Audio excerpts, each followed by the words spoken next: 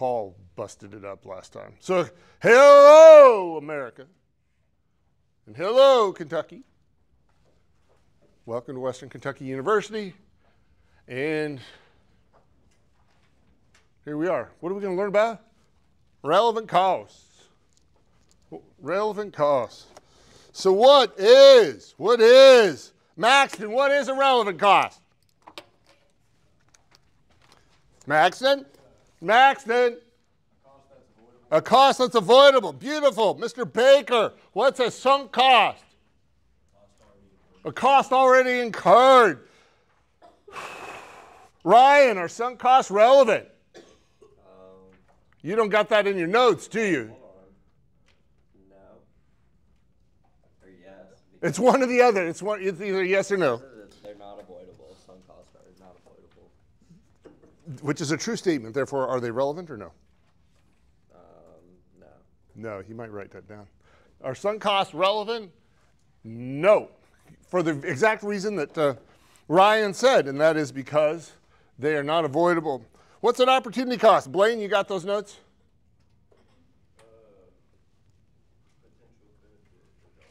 A potential benefit foregone. What's that mean? I mean, you got it word for word. That is exactly the notes I gave you. I guess if you go through with it, you could either make money or could. What's foregone mean? You've already done it. No, it's actually what you've given up. Okay. So you haven't already done it. It's what you've given up. What'd you give up to come to class? What'd you give up to come to class today, right now? Time outside. Time outside. So that is what you forwent. You gave up time outside to be inside in class. Okay. So that is your opportunity cost, right? You could be outside playing golf or whatever it is whatever your poison happens to be, right? And that is what you've given up. Now, do you like playing golf? Am I remembering? Do you like playing golf? I don't play golf. You don't play golf? Never have, never wanna? I'd like to get into it. What would you rather be doing outside? Fishing. Fishing. Not bad, not bad. There's other, I got it.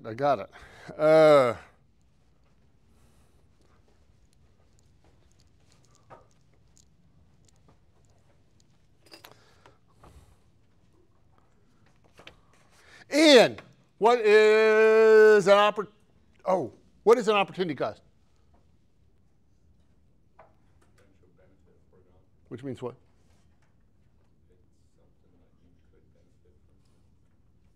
It's something that you could benefit from. Something that you could benefit from. Why are you laughing, Carson? Because I literally was just talking about this over here. Were you thinking about motorcycles? Because I saw you showing these guys photos, some sort of motorcycle. So Carson, what's that mean? A potential benefit foregone? It's something that you gave up. It's what you gave up to be here. What did you give up to be here, Ian? Right here, right now. Time. Doing what?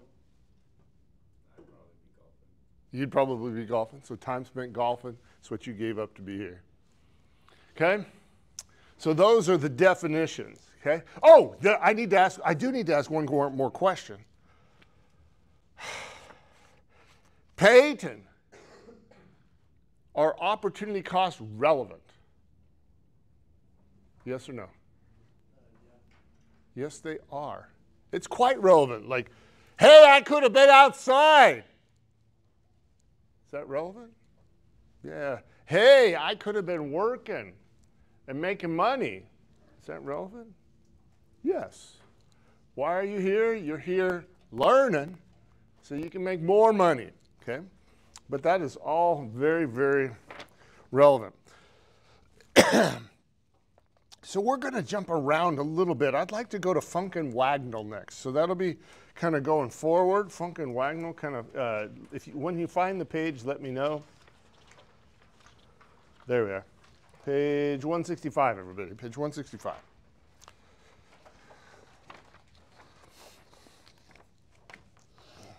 Let me get a drink of whiskey. And it's not really whiskey. In fact, it probably doesn't even look like whiskey. Does it look like whiskey? What would whiskey look like? Would it have more color? Like vodka more. This looks more like vodka? Okay.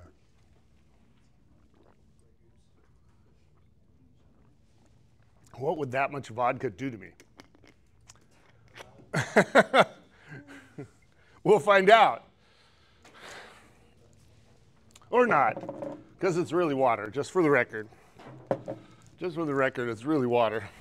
But Funk and Wagnall. So if we got Funk and Wagnall, attorneys at law, they've been asked to represent a local client in proceedings to be held in San Francisco, California. Classify each of the following items on the basis of their relationship to this engagement. Items may have multiple classifications. So before we get started, let's define what an outlay is, okay? And so that's defined at the very bottom of the page. If you look, is that what that box is around? Yeah, there's a little box around that. You see, everybody see that little box? What's an outlay? An outlay is a cost that requires a cash disbursement or a laying out of cash. So you got to put cash on the table. Cash is leaving your pocket. Cash, okay? So, and remember, these are all context specific, right? And so these questions are about specific. Well, let me read again. Funk and Wagnall has been asked to represent a local client in proceedings to be held in San Francisco, okay?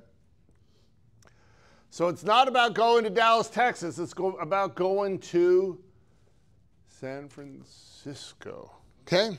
So the case will require 3 attorneys to stay 4 nights in a San Francisco hotel. Predicted hotel bill is $1,200. Grace, have they gone yet? No. So they're thinking about it, right? They're thinking about it. Is the predicted hotel bill relevant then, Grace? Yes. Yes. Why? Because their choice could change. It could change. And so what happens, what's significant about if it changes though? If they change if they decide not to go, do they spend $1,200? No, that's it. So this is a cost that can be avoided. Right, Olivia? Are you you got your phone behind your orange glass there? You checking out mom's Facebook photos still? Yeah. Because you're laughing much more than I would expect you to in an accounting class. Yeah, see, there it is. See, now I can see the phone. You got to shift it around when I move.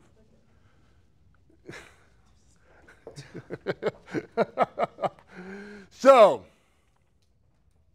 is it relevant then? Connor?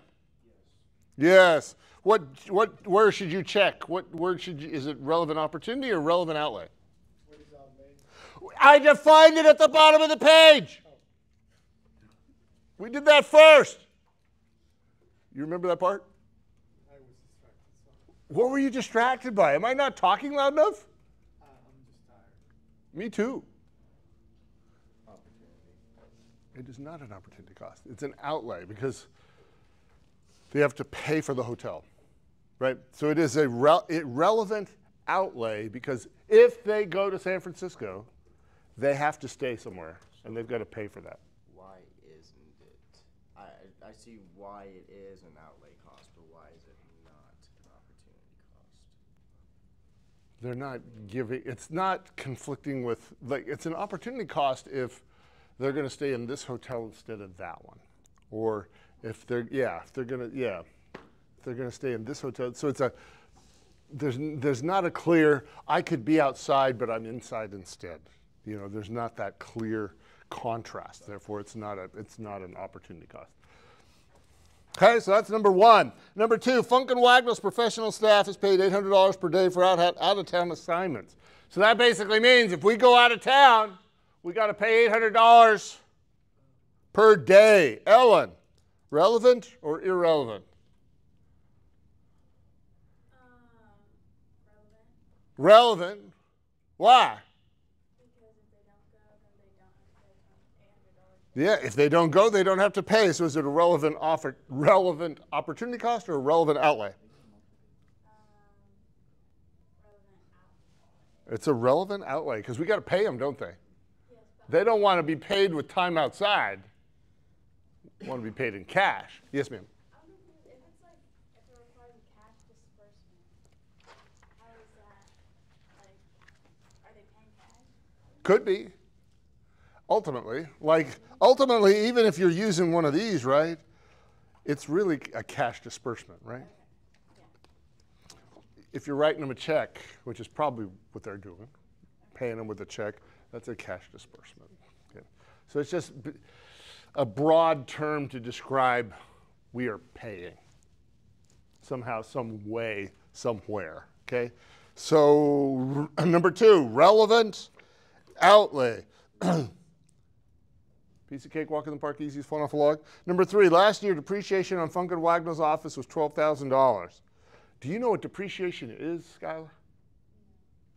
Depreciation is where, we didn't dig into the weeds, but depreciation expense is something that can appear on an income statement, which, if you remember, is revenue minus expenses. It can appear as an expense. And what it is we spent $10,000 on a car and we expect to use it for 4 years. Let's spread that cost out as depreciation expense. Okay? And so it is an expense, it's money that it's an expense that we're kind of adding to the expenses on an income statement for a purchase that was already made. Okay. And that is number 3. So what do you think that is then?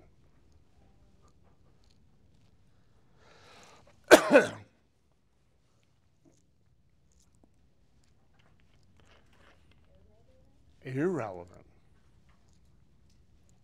Sunk or outlay?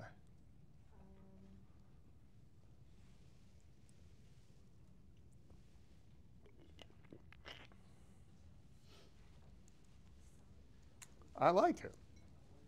Irrelevant, sunk.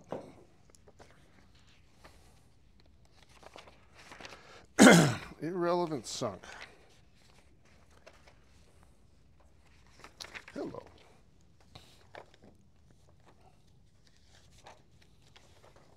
Okay. Let's look at the next one. That was Skyla. Next is Gatlin. Number 4. Round trip transportation to San Francisco is expected to cost $600 per person for the engagement.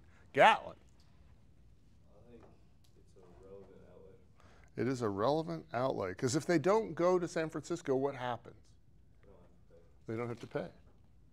And if they do go, well, then the airline's going to want some money. Okay? Number 4, relevant outlay. Jackson, number 5, the firm has recently accepted an engagement that will require partners to spend 2 weeks in Dallas. The predicted out-of-pocket costs of this engagement are $8,500. I would say that's an irrelevant outlay. Irrelevant outlay. Why is it irrelevant? Because it says that they've accepted the engagement, which means that because they accepted, they have to do that. Like, if they didn't say they accepted the engagement, then I would have said relevant, but it says that they've decided. It's the right answer for the wrong reason. It's the right answer for the wrong reason. Because what are we worried about? Are we worried about Dallas? In fact, I specifically used that example a little bit earlier. Blake, are we worried about, where are we talking about going? San Francisco. San Francisco. How close is Dallas to San Francisco? Heck of a drive. I mean, it's probably a couple thousand miles driving. So it's an irrelevant outlay because it has nothing to do with our proposed trip. It's irrelevant outlay because it has nothing to do with our proposed trip. We're going to San Francisco. We don't care about Dallas. Right, Maxton?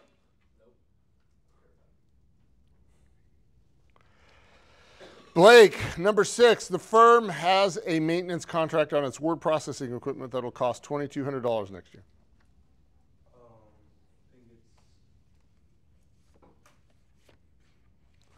I think it's relevant A relevant opportunity.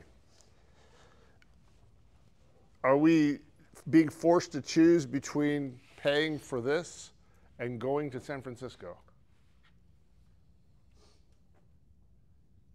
No. Correct answer. So this is different than the example of going, I'd rather be outside. I gave up being outside to be where?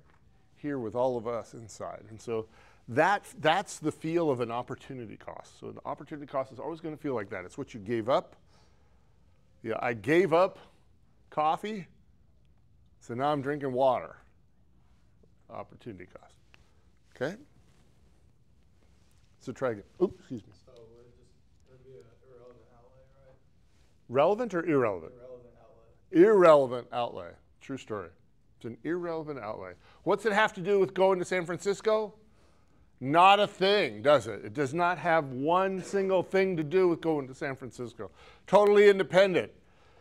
Sure, we got to pay it, and yes, it's going to be an outlay, but it has no effect on our decision about whether or not to go to San Francisco. Therefore, it is an irrelevant outlay. Danny, you ready? You ready? Okay, if the firm accepts the engagement in San Francisco, it'll have to decline a conflicting engagement in Orlando that would have provided a net cash inflow of $7,200. This is a relevant opportunity cost. This is what they got to give up, right? This is what they got to give up. If they don't go to, this is what they got to give up. They can't go to Orlando and to San Francisco at the same time. And now maybe when this was written, that was a hard choice. But I don't know, right now there's one of those that I would much prefer to go to rather than the other, personally. But a relevant opportunity cost. So how much, Corey, should they make if they go to San Francisco? At least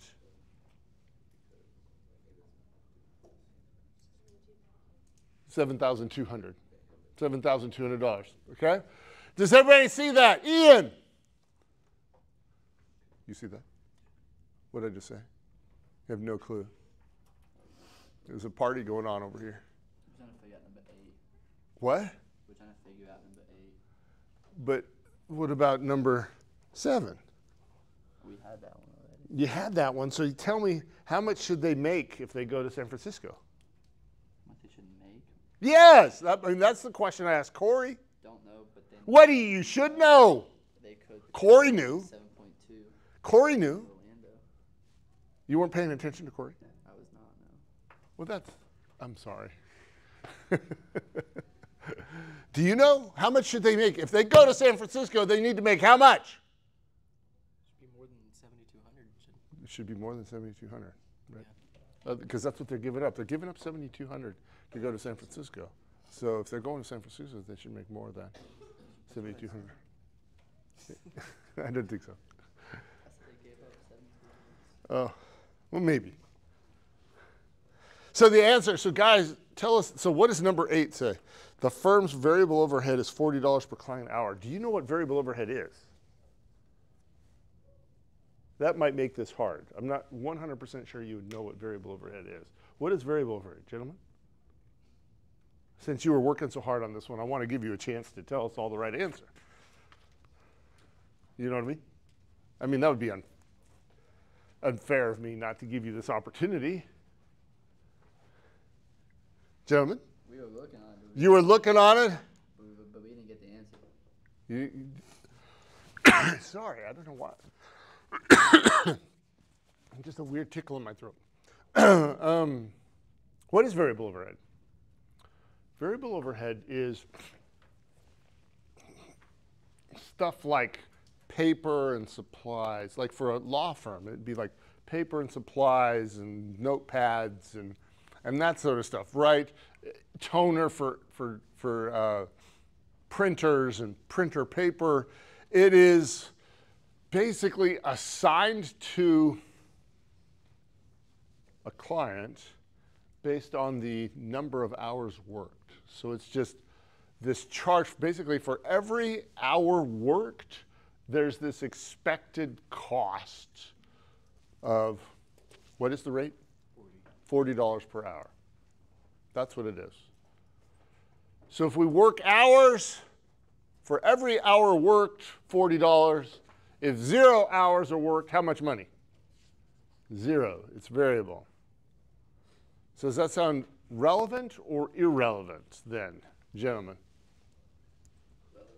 Relevant, because if we work 0 hours, 0 cost. If we work for every hour worked, this cost is incurred. Okay? So it is a relevant cost and it is an outlay. Okay? It's a relevant. Why not sunk? Because it's not incurred yet. Right? If we work, then we have the expense. If we don't work, then it's no expense. What, Carson? Nothing. You said, I know you said something because I saw the lips moving. You don't want to share with us? I'm good. I'll keep it to myself. Well, you weren't keeping it to yourself, though. You were sharing it with your table with Sailor and Ian. Man. Yeah. Lane. The firm pays $150 per year for Mr. Funk's subscription to a law journal. Is it irrelevant cost outlay? Why do you think it's irrelevant? Just because it says like per year, so it's like. Does it seem like it's going to change depending upon whether or not we go to San Francisco? No. So is Yeah. it relevant cost outlay? No. Actually, I gave you the reason for why it's irrelevant. Oh. Because it doesn't change our, like we're thinking about whether or not to go to San Francisco. And if this has no effect on that, then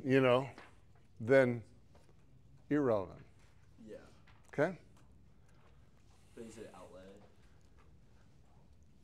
This one can be either outlay or sunk because they don't tell us when it will be paid or when it was last paid, right? So you can actually check both. Outlay or sunk, because that depends on when it will be paid or when it last was paid. Maxton, how are you? Your eyes were kind of, you were just staring off at there's some magic spot on the wall there that you were looking at. Finally, Hermes, number 10, last year the firm paid $7,500 to increase the insulation in its building. Sunk. Outlay. Sunk. Irrelevant sunk. Okay. Irrelevant sunk. Questions, comments, concerns, random thoughts, piece of cake, walk in the park, easy, falling off a log.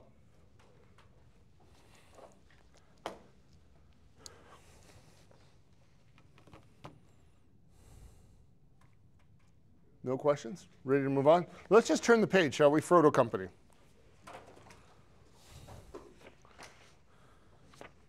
Say, who's Frodo? Huh? Frodo the... It is the company name, but you've never heard of Frodo? Hobbit. The Hobbit. Have you read the book The Hobbit? Olivia, have you read the book The Hobbit? No. Maxton, you haven't either? I watched the movies, I haven't read the book. Which is better, the books or the movies? Books. I mean, the movies are good, right? How many people have seen the movies, Lord of the Rings? That's quite a few of you. Awesome. They're considered kind of old almost now, aren't they? Do you all consider them kind of old movies? You wouldn't call them new. Anybody seen? There's actually a series called The Hobbit as well. Have you seen? Anybody seen those? Also quite good. I mean, Lord of the Rings is better, I think. I mean, The Hobbit's a little over the top with regard to stuff, but they're both entertaining and worth binging. Like, kind of do all three in a day. Yes, you do have to have your day cleared out. You have to have your day cleared out, but both very fun. My wife and I have done both series. So, if you go back to where you took notes. Thank you. If you go back to page If you go back to page 156, you see some Dr. Fessler's handy notes there on page 156.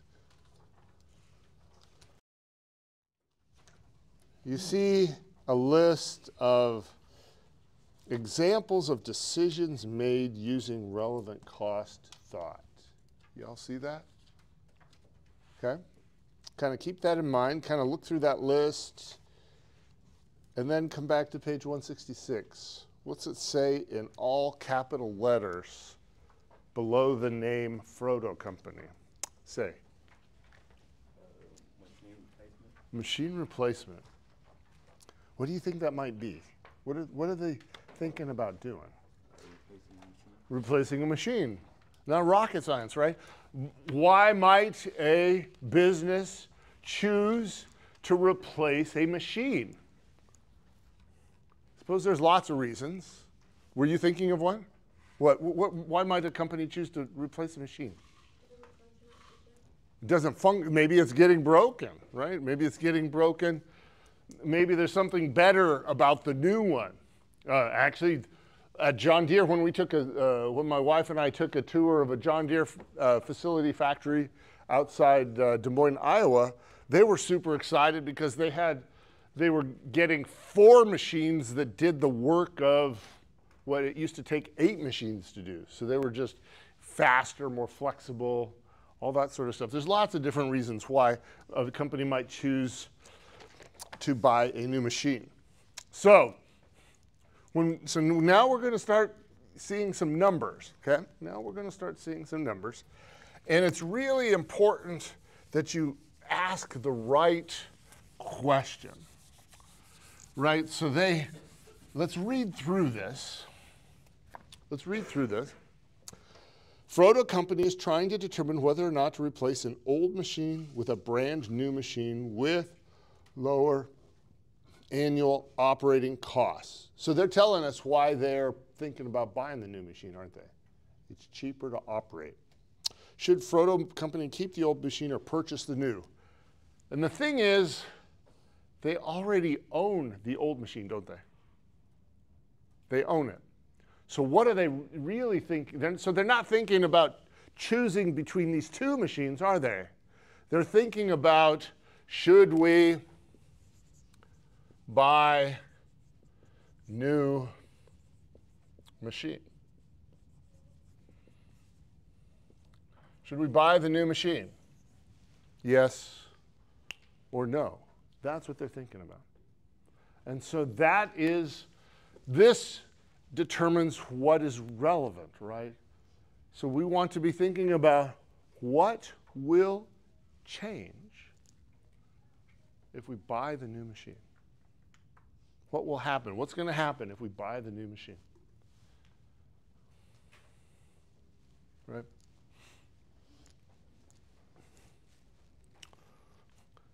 You know, Christian is you are Christian.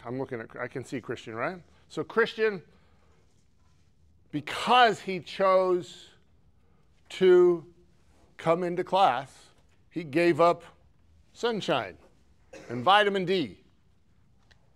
One of the things he gave up. What does he get by coming to class? Well, he gets to interact with Dr. Fessler. He gets to take some notes. He gets to learn some stuff. Okay? And so those are the types of things we want to be thinking about, which is what happens if we buy the new machine, okay? What happens if we buy the new machine?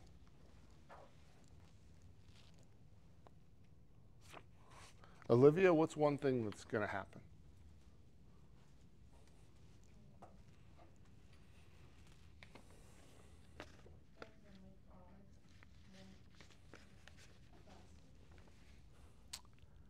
But using the numbers that we've got here. So yes, they are going to use it. But remember, maybe I asked the question wrong. Let me ask a little bit different question. Because right now we got the old machine.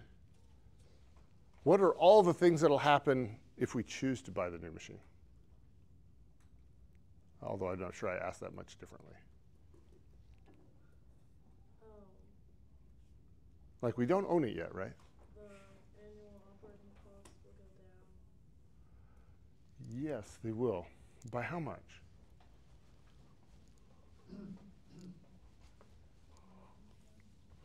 How much? 11,000. Yes.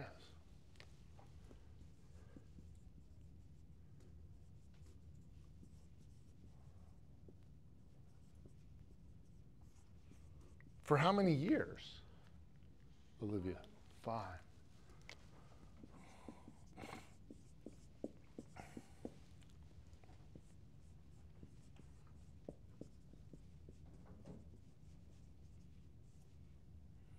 Then a last question for you, Olivia, because this is actually really, really important. Is this kind of a benefit or a cost?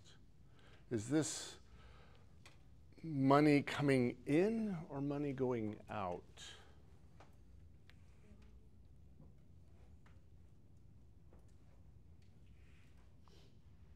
Money going out. It's actually money coming in, because it is money we are saving.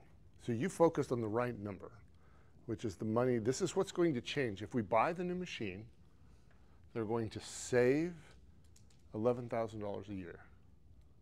If you find a way to pay 25 cents for these cans of energy drink, how much money will you save? What? If you find a way to spend just 25 cents on these cans of energy drink, how much money will you save? I don't know how much they are. Something. But that is money you save, right? So is your bank account going to go up or down as you buy more of those for 25 cents? Down. Well, I'm spending money, so yeah, you are spending money, but relative to you spending money for more expensive ones, it's going to save you money. And so that's a benefit. Am I confusing you? that part did, but it's That part did, but if you save money, are you better off or worse off? Better off. And so we're going to call this a positive number then. So what we're going to find is we need to very carefully keep track of what's a positive number, an inflow, and what's a negative number or an outflow. Okay? What else is going to happen? Nate? Yep. Is that an answer? Is that your final answer? Yeah. Yep. Yep. You won't get a resale value if you get the new machine. Say what, sir? A resale, You won't or you will? I will not, Why not? because it says not available. Oh, but see, if you buy a new fishing pole, do you need the old one necessarily? Of course, you might keep it anyway. But you don't need it, do you? So if you choose to sell it, So we're getting $2,000 from the old one? yes. But you wouldn't sell the old one until you bought a new one, right? Right? You wouldn't. There's no way you're getting rid of your fishing pole until you have a replacement. And so as soon as you buy the replacement, then you can sell your old one for, as you said, $2,000. Is that money coming in or money going out? Coming in. Yes.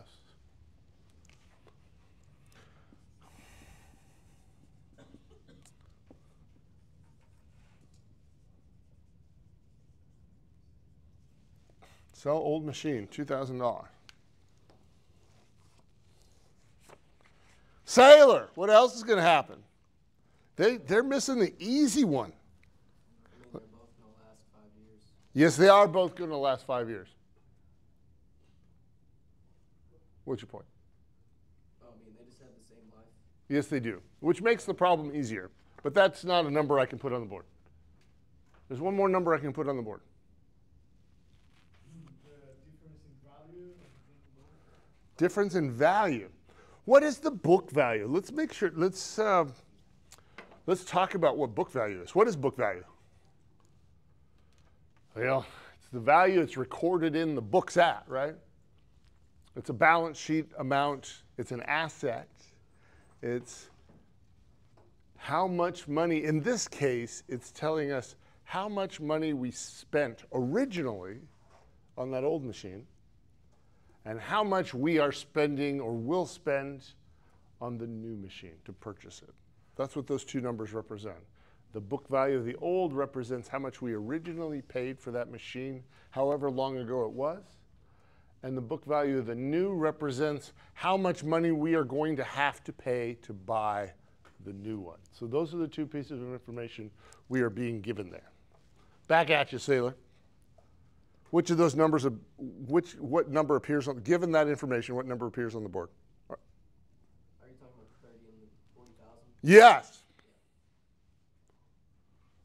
Yes. So you want me to write it all? Well, what was your question? I'm sorry. What goes on the board? What changes? I mean, there's a $10,000 increase in price. Yes, there is. There's a $10,000 increase in price. But how did I describe that? What's that $30,000 represent? The value cost of the old machine. How much we paid for the old machine. What's the $40,000 represent? For the new machine. The book cost for the new machine. How much it will cost us to purchase the new machine. 40,000. Yes. Is the $30,000 relevant? No, because you've already bought it. Correct. It's not relevant. So it doesn't go on the board at all. No 30,000, nothing that, no 30,000 whatsoever. So what would go on the board? The 40,000. The 40,000. As an inflow or an outflow? Maybe an outflow. Yeah, we got to buy it, don't we? Got to spend money.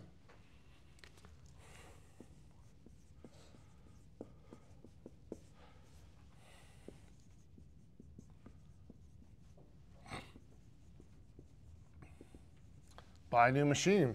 So if we buy the new machine, what's going to happen? First things first, we got to buy the darn thing, right? Why would we buy the darn thing? We would think about buying it because it's cheaper to run. And then finally, if we do buy the darn thing, we can sell the old one. Not for very much money, but it's a little bit, right? Might as well kick it out the door, get a couple grand. And so what's this give us? This gives us $17,000. And it's really important to note, is this a positive number or a negative number? It's a positive number. So in a way, you're saving that amount of money Yes. in the long run. Yes, if you buy the new machine. Therefore, you say, yes, we should buy. Should we buy the new machine? Yes. Because this answer is a positive number. And it would not matter how positive it was. If it's $1, $17,000, $1 million, we would still have the same answer, which is yes, buy the new machine. Okay? Yes, buy the new machine. How's that feel? Questions, comments, concerns, random thoughts? Okay.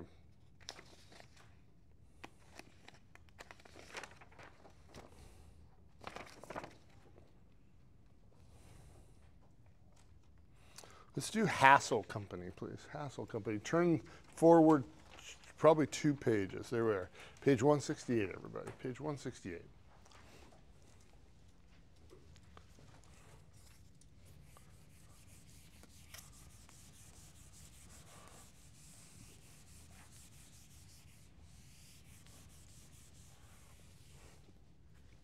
Okay.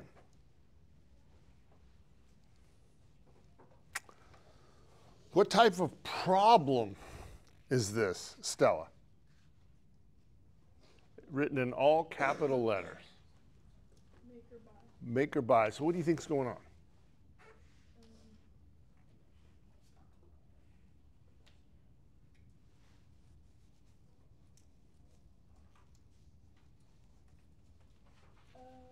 If they're going to decide if they should make them themselves or buy them from a different company. Yeah, like a part, like, right, like these chairs, a company could choose to buy some of the parts from another company and then just assemble them, or actually manufacture them ourselves and then include them in the selling process. So that is a real choice that real companies make, right?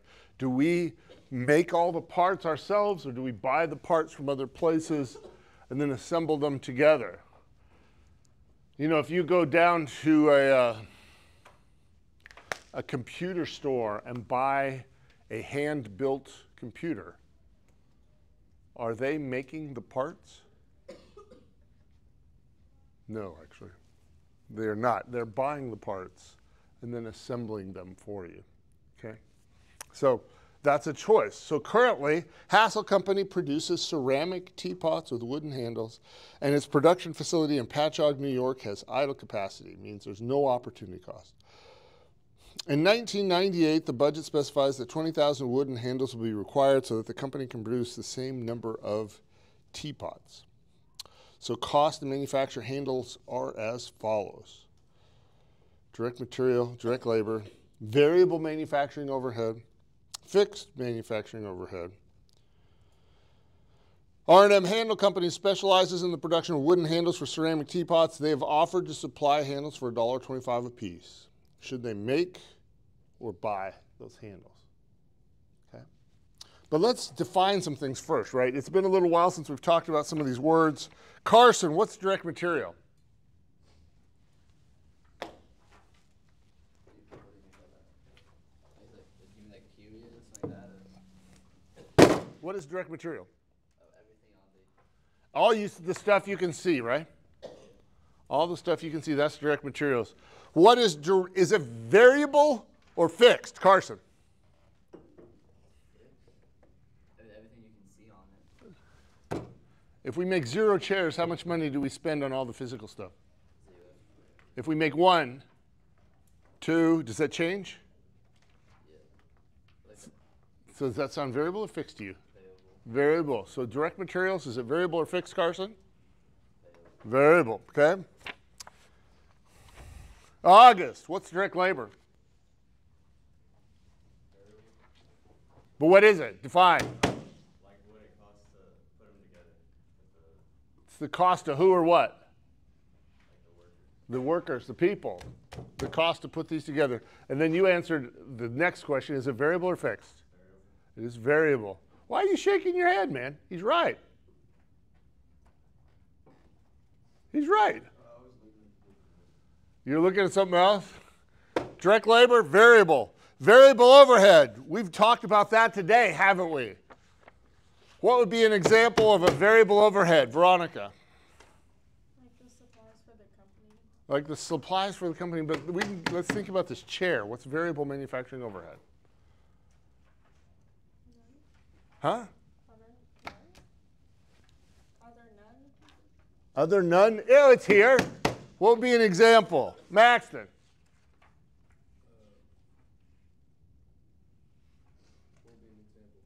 Variable overhead.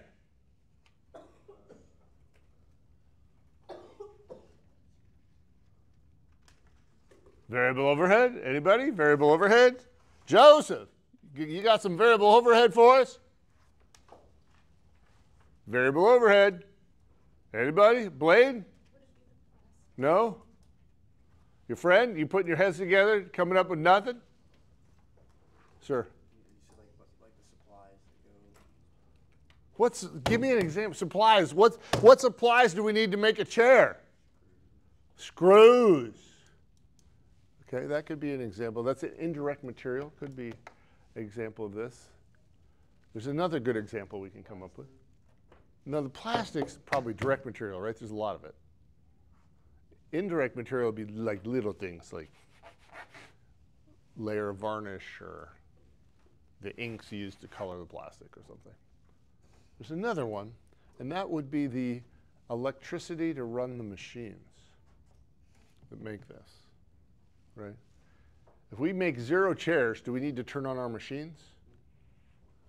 Okay, and so the more chairs we make, the more electricity we would use. So the electricity to run the machines would be an example of variable overhead. What would be an example of fixed overhead? Ryan. Yes. Because if it works for the chair, it works for the handles. Yeah. I guess. I guess that's not an encouraging way to begin an answer. Yeah, I'm not sure. What do you think, sir? What? Fixed overhead. Like what is it? Give me an example for this chair.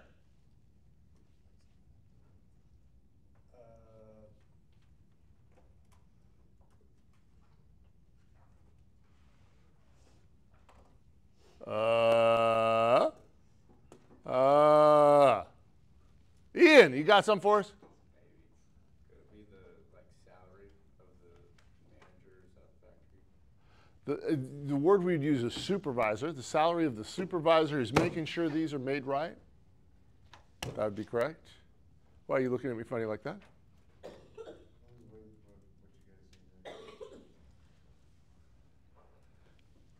Another example would be depreciation expense on a machine, like the cost of or the rent on a machine that is used to make this. That would also be another example of a fixed cost.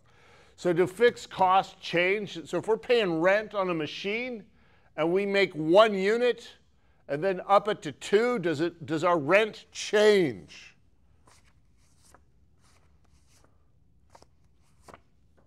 Sarai? Don't know. So let's make up a number, right? Let's say that we're spending $1,000 on a machine. We're renting a machine that we're using to make chairs. Have you ever rented anything before? Not even like an apartment? You know what it means to rent something? Okay. So if we're renting a machine, that means we get to use the machine, right? So if we make 1 chair, how much rent are we going to pay? And I named a number, I think. Do you remember the number I named? $1,000. Okay, so if we're renting the machine for $1,000 and we make 1 chair, how much rent do we have to pay? $1,000. If we make 2 chairs with that, how much rent do we have to pay? No. 1,000. If we make 5 chairs, how much do we have to pay? How about 10 chairs? Yes. So, if we stop making chairs, how much do we still have to pay, Sarai? $1,000. Everybody see that? So now I've given you examples of all these costs, right? Are there any of them that are not relevant, Peyton? Man, doesn't that suck when you're on your phone and the professor calls on you? Golly, that sucks. Like the rent would be relevant. Which would or would not? Would not. The rent would not be relevant. And the rent was which category? Direct materials, direct labor, variable overhead, or fixed overhead? Fixed overhead. Is fixed overhead relevant? No, fixed costs are not relevant. They're not avoidable. They're not going to change depending upon our choice. So what costs are relevant then? The direct materials, the direct labor, and variable overhead. How much do those add up to? Grace? Direct materials, direct labor, variable overhead. How much? How much? $1.30. I don't know. You got a calculator, don't you? I mean, what? But what I'm talking about are the fixed costs, are the fixed overhead costs relevant? Grace. So why are you adding them up to 130? No, I want to know how much are the relevant costs. Would it be the $1.25? No. Just looking at these, is direct materials relevant? Yes. Is direct labor relevant?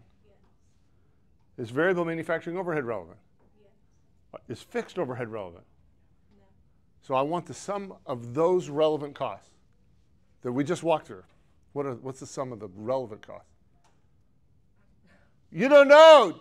You don't got a calculator? Come on now. Somebody want to help her? $1.10. 110. So this is relevant benefit. That's how much we're going to save if we stop making handles, right? Those are the costs that are going to go away if we stop making handles. Okay? How much do we got to pay to make that happen? Connor. How much do you have to pay to make what happen? If we stop making handles, we're going to save $1.10. Yes. How much do we got to pay to stop making handles? Because what's our choice here? Our choice is to make or to... Either that or $1.25. Are you asking me to subtract? No, $1.25 is what I'm asking for. Because here's what it costs us to buy them, right? Yeah. So we can pay $1.25. That's what you meant. Yeah. We got to pay $1.25 to save $1.10. You want to do that? Who wants to do that? Ellen, you want to do that? Spend $1.25 to save $1.10. So you give me $1.25 and I'll give you $1.10. Sounds awesome to me. But not so much to you. And you actually represent the company here. You know, so is this a good deal for Hassel Company? No. It is not, is it? It is not a good deal for Hassel Company.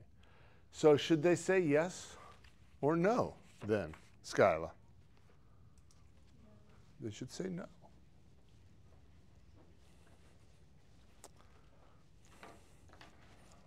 They should say no, because that is greater than that, okay? That is greater than that. Questions, comments, concerns, random thought. How does this feel? Let it sink in. We've actually got just 2 more classes.